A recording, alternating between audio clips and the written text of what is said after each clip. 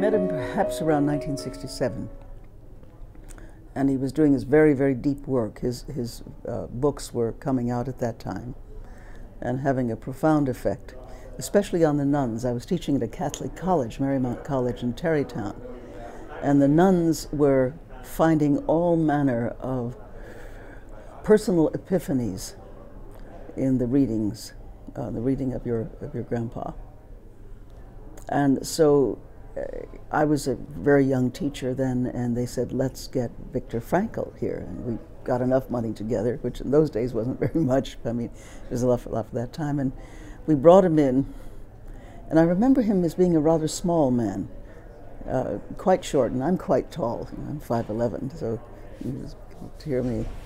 And he looked at us with great solemnity. And I was wondering, why is he looking so solemnly at all these little Catholic girls? But it was as if he was seeing something that we teachers often did not see. We talked about the state of the world, as I recall, and his sensibilities about where we were and what was happening in the post-war years, and also the rising of the depths of the psyche, and how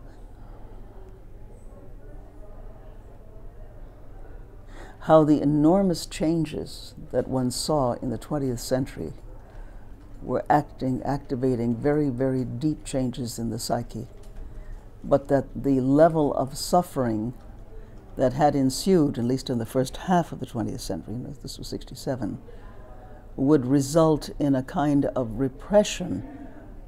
I've never thought of this before.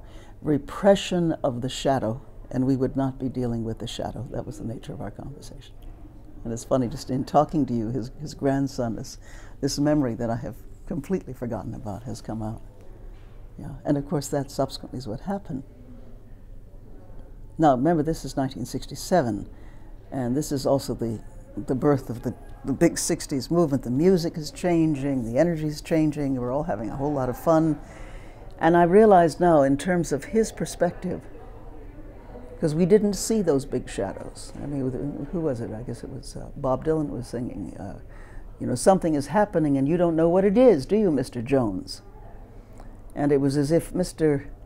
Viktor Frankl was knew and was informing all the Miss Joneses, you know, about what was really about to emerge. That was way beyond what, but it wasn't going to happen for another about 6 or 7 years after this great explosion in expressiveness had taken its form.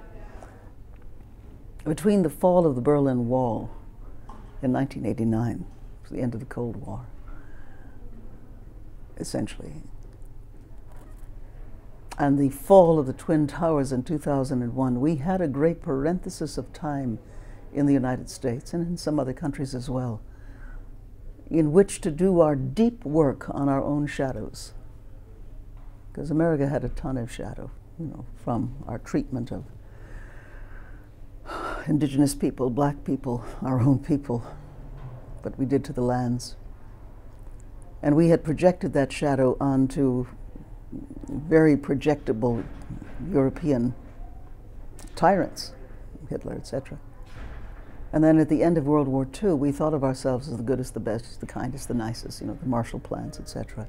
And we reprojected the entire shadow onto the Soviet Union, you know.